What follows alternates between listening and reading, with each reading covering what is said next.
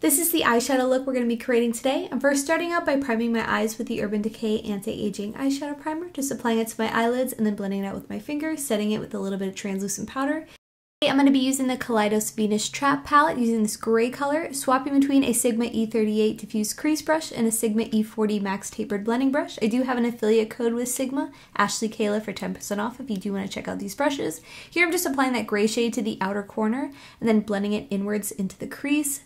I'm using the E38 for a tighter blend, and then I'm really blending everything out further with the E40 Max brush, using little side-to-side motions. I really want this look to be very soft, so just blending it upwards towards the brow bone. Next, I'm dipping into this pink shade with an E54 medium sweeper brush and applying that to the inner corner and on the lid, just feathering it inwards.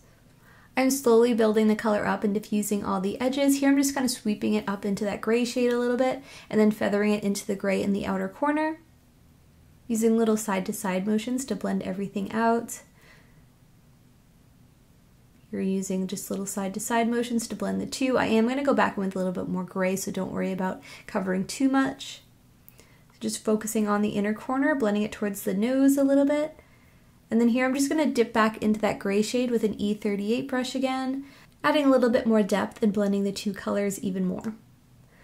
With this darker gray color in the palette, I'm using a Sigma E06 brush to draw on a little bit of liner on the top lash line, starting in the inner corner and making this line about the thickness of the brush, and just slowly making my way towards the outer corner, using little feathering motions just to make sure it's precise, just building up the color as I go. I'm kind of gradually making the line a little bit thicker as I make my way towards the outer corner, like so. And then I'm just gradually going to create a wing in the outer corner. I'm looking down into a mirror to do so, so I'm just bringing this line kind of straight across. And then on the lower lash line, I'm kind of following the upward slope of the lower lash line and just connecting that with the point of the line I drew on previously. Cleaning everything up. I'm going to clean up the bottom portion of the wing a little bit. I'm going to use Huda Beauty Concealer with an e.l.f. Small Smudge Brush and just sharpen up that line and feather it downwards. You can use a sponge to blend that out further as needed.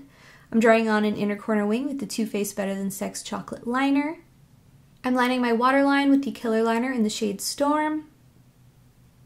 I'm going to curl my lashes, applying some mascara to my upper and lower lashes, and then I'm going to glue on some falsies. These are from Amazon. I'll have everything linked down below. And that completes the look. Thank you so much for watching. I hope you enjoyed. Be sure to check out my blog, ashleykaylaamakeup.com, to see more content. Subscribe down below and hit the notification bell so you don't miss out on my next post, and I hope to see you in the next one. Bye!